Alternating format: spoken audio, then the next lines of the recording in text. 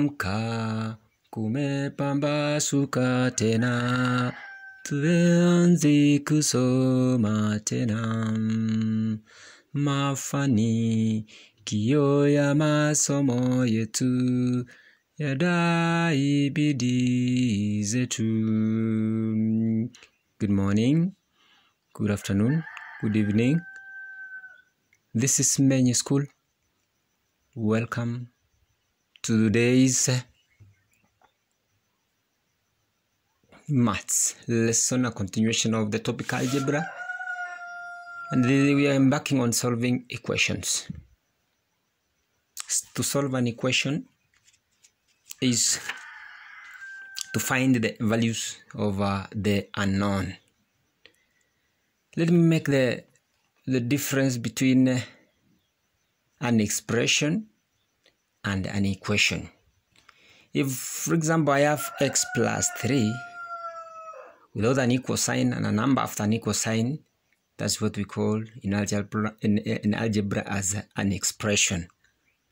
If we have x plus 5 is equal to 8, this is what we call an equation. So this is what we are going to deal with.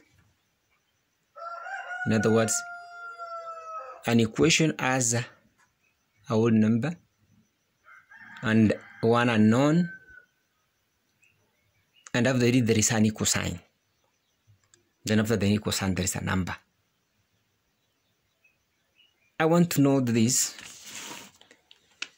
In solving equations, we always use opposites of signs or operations. You know very well that mathematics, we have four operations in mathematics, that is addition, subtraction, multiplication, and division.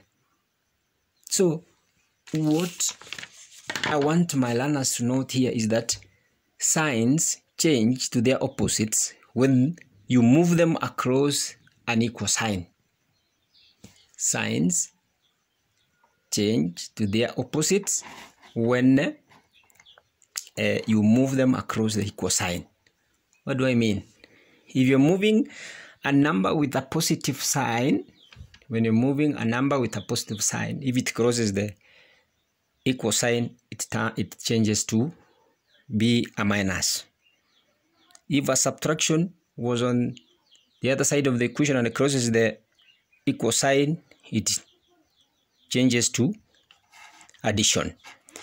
If it was a multiplication on the other side, it crosses the equal sign, it changes to a division.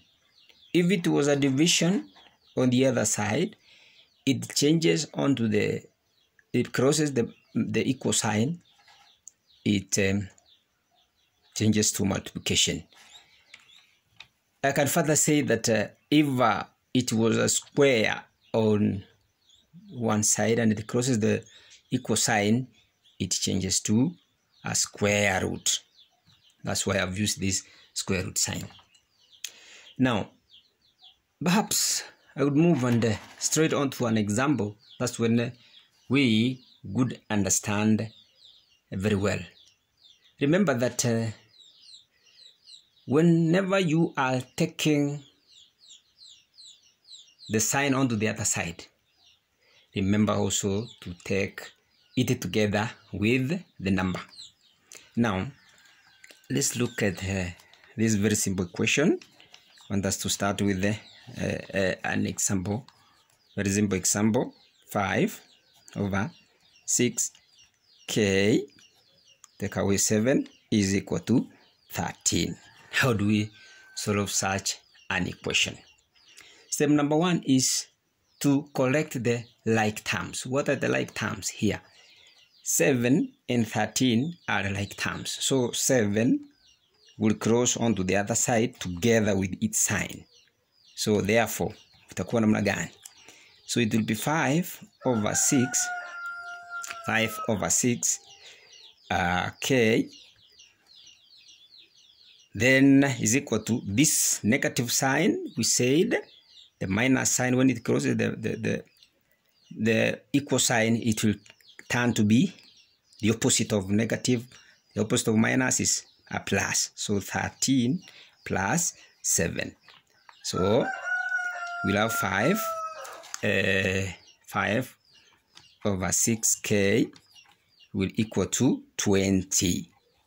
Then what do you do after that? Multiply both sides by the reciprocal of 5 over 6. So that's to say, you multiply the reciprocal of 5 over 6 will be 6 over 5 multiplied by 6 over 5. This one and that one that goes. This one and this one also, that's what goes. We would remain with k to be equal to this one. 5 divides 20 4 times. So 4 times 6 will give me 24 as my answer. Wonderful. You see how simple it is. Subscribe to this channel and continue enjoying our continuous lesson on algebra. It's becoming simpler and simpler. Please subscribe and thank you for watching.